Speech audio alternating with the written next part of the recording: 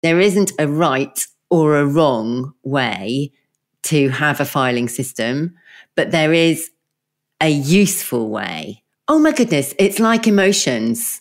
Happy is neither a positive nor a negative emotion. It's an emotion. And is feeling happy useful for me now? It's the same sort of thing. The question is it useful? Is it serving you for who you are at this moment in time in this current chapter? This is Life Work with Maya, where we talk about success on your terms and tune in to work and lives that feel spacious, abundant, and aligned with who we truly are.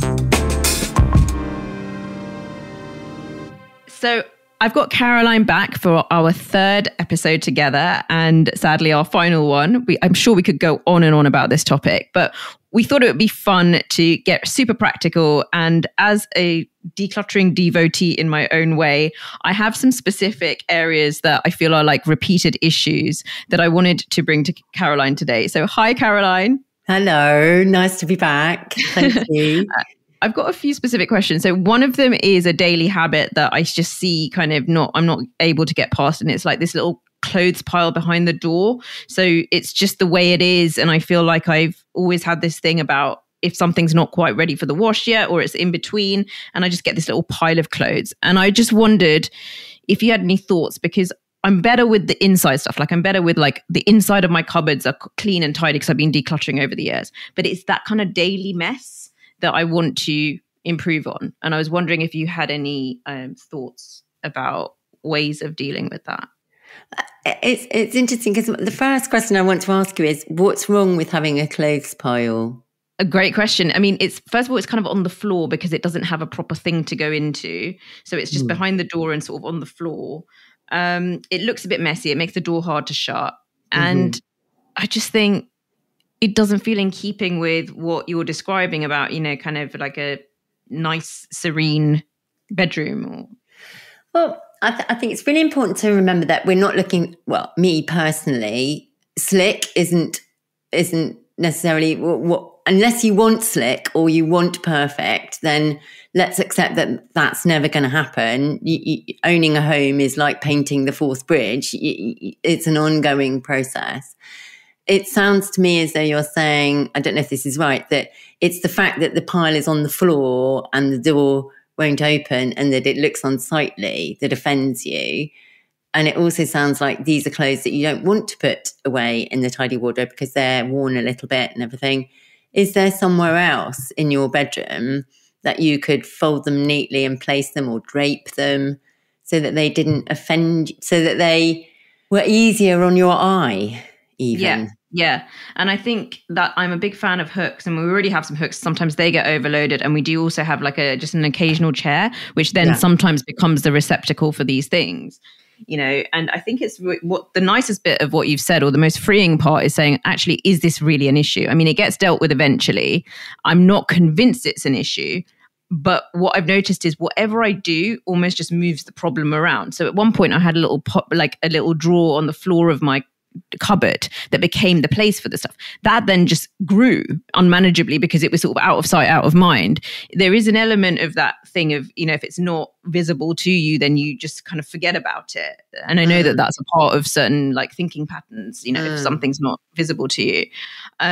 So I've kind of moved the problem around a bit. I feel like it's more in my behavior of like, before it touches the ground, I almost feel like I could do something better with it that could actually break the cycle. And that would be better than trying to move the problem around the room. Do you know what I mean?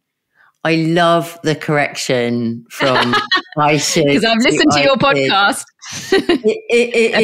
Honestly, it is. It's the first word to notice, because there is no should. The word should, by the way, for the listeners. Okay. Yeah. She said should. There is no should about any of this. It's about you, and should is such a punitive word. And you beautifully corrected yourself to you were talking about coulding.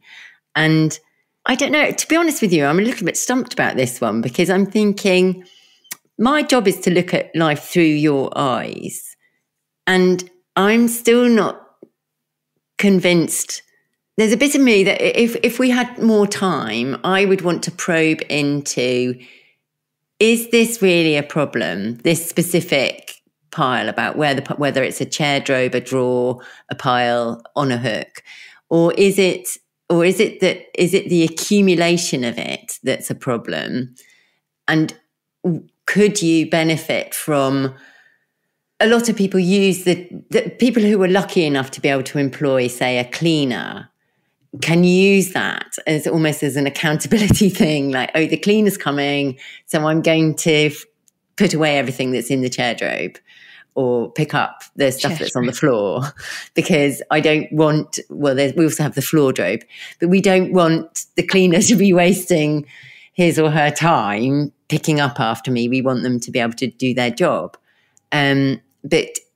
Or is there a system in the family after your beautiful family meetings about, every Monday or Sunday night, we have a bit of a tidy up and we make sure that we enter the week in a beautiful way. And that means that I do have to go through the drawer where I'm keeping my not quite finished and ready for the laundry clothes. And I have a good sort and make sure it's not over accumulating. Is that helpful? I love it. It is. It's super helpful. It's also making me think that there is something bigger here, which is then it does feed into my daily, I then will like turn up at the gym in like mismatched and like rubbish clothing. And so it also then feeds into a lack of knowing what's going on that front. So there is a lack of awareness in that. And it's like, it's very freeing for me. Like, I love the fact that I don't have to officially get, like, I used to hate having to get smart casual dressed up for the office. Like, it was like, I hated it. Oh, me and too. so I'm much more free now. And that code was a weird dress code. The point is, I feel so much more free now. And I'm the kind of person that I don't really want to have to think about what I'm wearing. I'm all in my head, and I'm just like that's how I am, at least in the mornings or in certain parts of my day. So, which is why, your conversations around clothes are so fascinating to me. But I think it all feeds into a lack of, then the whole thing doesn't work very well together. So I think there's something a bit bigger there that I need to figure out. And actually, by intentionally putting that item away at the time or putting it in its place to be used again in a better way, I think I could have a better cycle then of the way I then wear these clothes and things. And if it's gym clothes that are bothering you in particular, yes, is it there a different place that gym clothes can go? Could you keep them by the toilet so that you put them on as you have your first wee of the morning and are ready in a coordinated outfit to go to the gym? Or, what time of day do you want these clothes to be available for you? What It's always in that rush. Time and motion stuff in factories and things like that. I think we're talking about that. How many movements do you want to make in order to grab hold of this item? Yeah, the absolute bare minimum, because I do my deep work and then I like throw myself out of the house on a walk, run or something. And so I'm just like not wanting to even think about that stuff. And that's the thing. But then I can see that it then adds up to me. Like I said, I'll realize I'm amongst people, and that's when I'm like, oh gosh, a little bit more awareness, Maya, would have helped. And so, but the thing for me is finding the point in the day that is conducive to this process. Because first thing in the morning I've got my focus on other things. Evening, I'm tired. So I need to find the good point. And I think I know when that point is. It's if and when I'm getting kids ready for bed, there's time upstairs of just faffing around. And I think it fits into a bedtime routine. Nice. It fits into a bedtime routine, and that's when you can do it. Amazing. That is brilliant. I've got another one.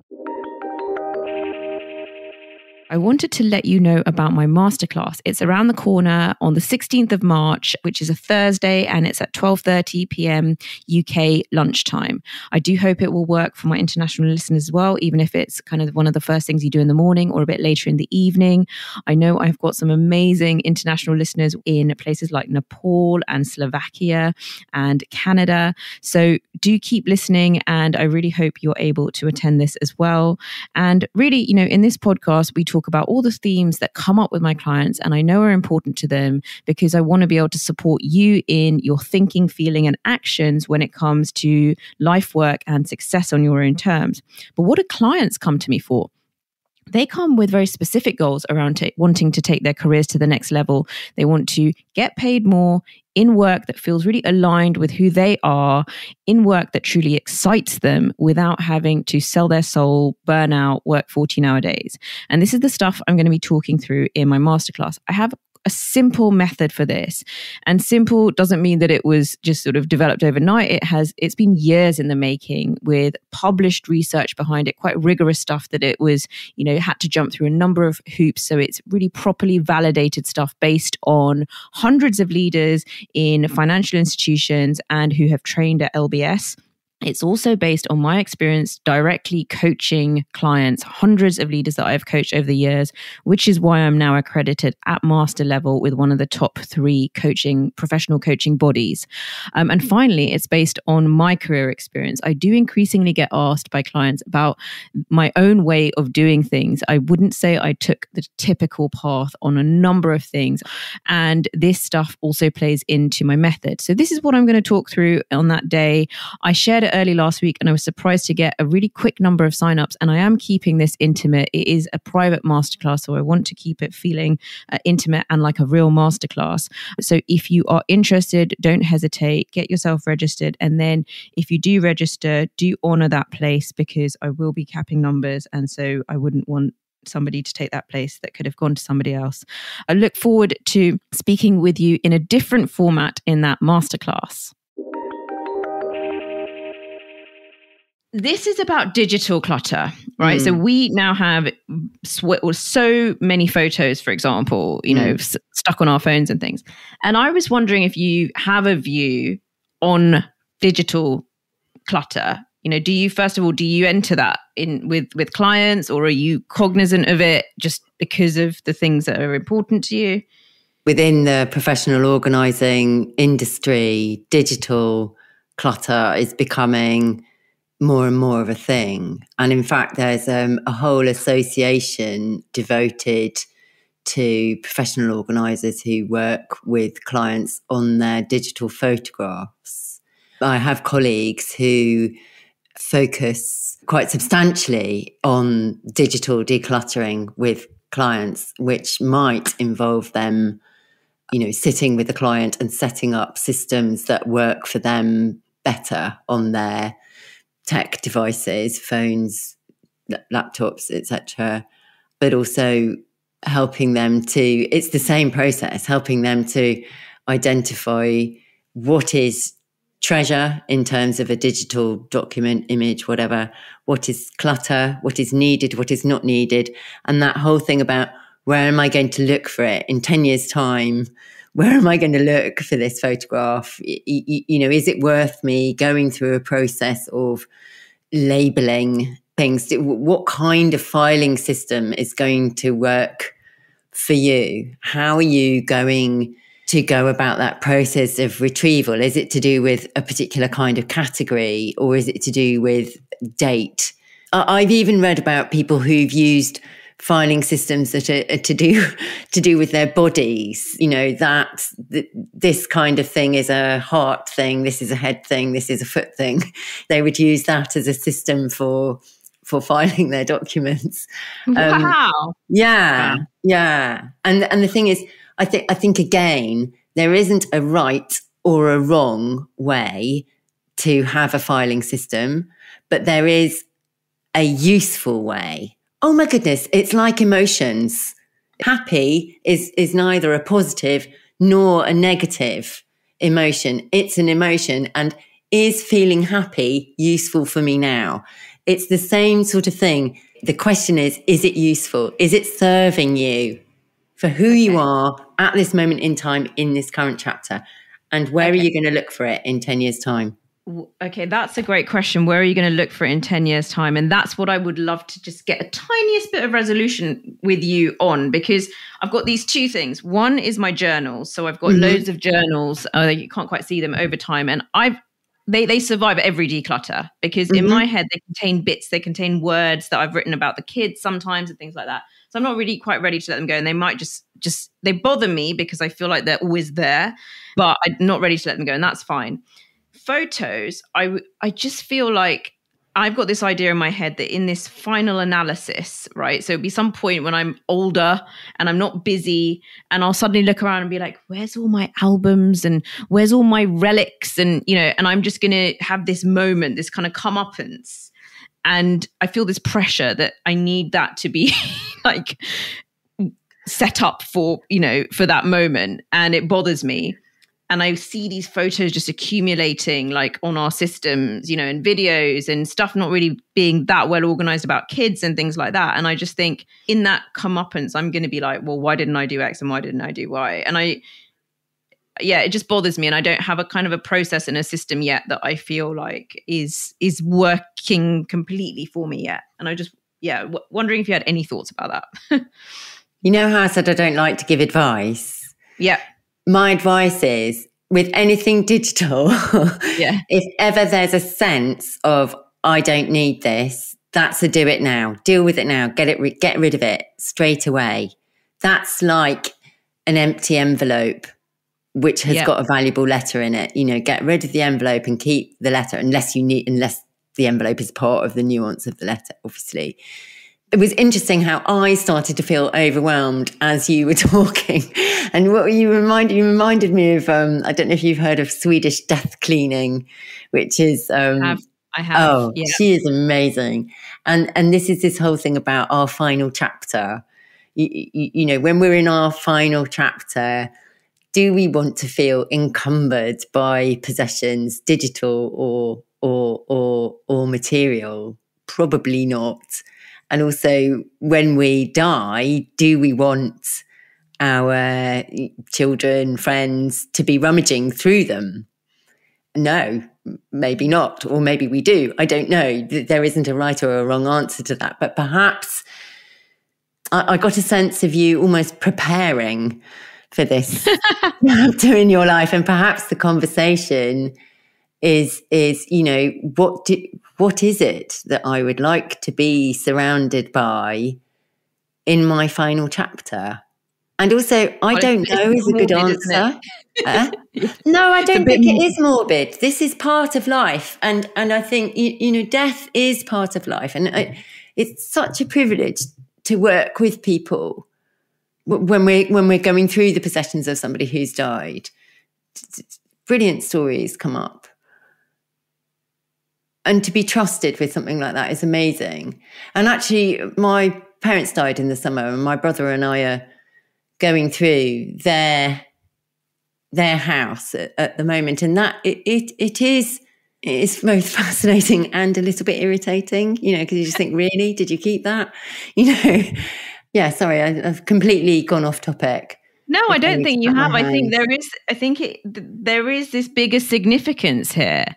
And that's what I think some of the, it's not important today. It doesn't matter if it sits on my phone today, but in some undefined point in the future, like we're now in an era where we're so saturated with photos that we don't know what to do with them. So it's not like we have like a little, packet of like a few Polaroids or a few, prints.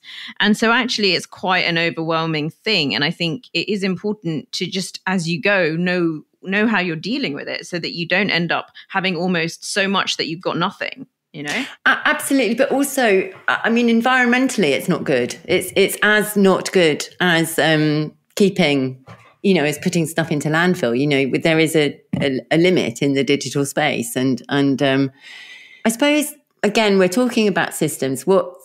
What system could you set up so that you can find your photographs with ease when you want to, when you're in your final chapter and you want to look back on your life?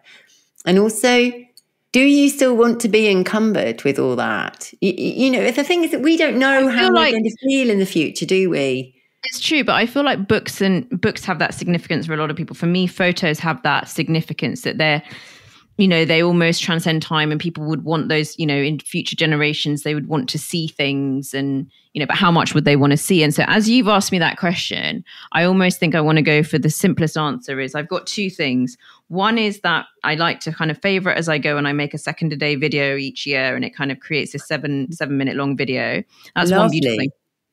And the other thing is that when I had the time, I would make like an annual album just one physical album. I'm already a few years out of date because it's just got too busy. And I think for me, it represents you're forced to do a bit of a selection process already. There's already too many for the album, so you're already forced to do that process. But by doing it, you create something physical, which I do think is helpful. Yeah. In this world where who knows what can happen to a piece of technology or whatever. Like it's just, so you create something physical, you do the thing. You can also revel in the process a little bit. There's something very reflective about doing it. And then you're kind of done. So, yes, there are like social media where you can have some memories. I think sometimes people use it as a bit of a diary and things like that. I do it for like kids' birthdays. I find it a little bit of a milestone piece. So that might be a third element. That's kind of my system. That's it. You've got a system. You've just given you've coached yourself. You're brilliant. You know what you're doing. You've got it. You're Amazing. Amazing. Thank you. Well, it just helps to say it out loud. So thank you so much, Caroline. And you say I've coached myself, but actually you coached me here. I just talk a lot. That's all when I'm being coached. But thank you so much. That's, I think, a really nice practical way to end it on some specific troubleshooting challenges. But it's not a one-dimensional answer you give. You give a very rich, multi-layered way of looking at this stuff, which I think is very powerful. So thank you so much. And thank you for giving your time for 3 episodes. I really appreciate it. It's been a real pleasure. And again, back to when we first met, thank you for paying attention to this crucial topic. I'm really grateful. Thank you. Thank you, Caroline. I appreciate that. All right. Bye-bye. Bye-bye. Lots of love.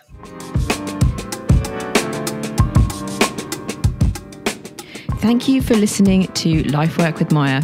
If you've got to this point, I'm guessing you found it valuable. So do share the link with somebody else who can benefit.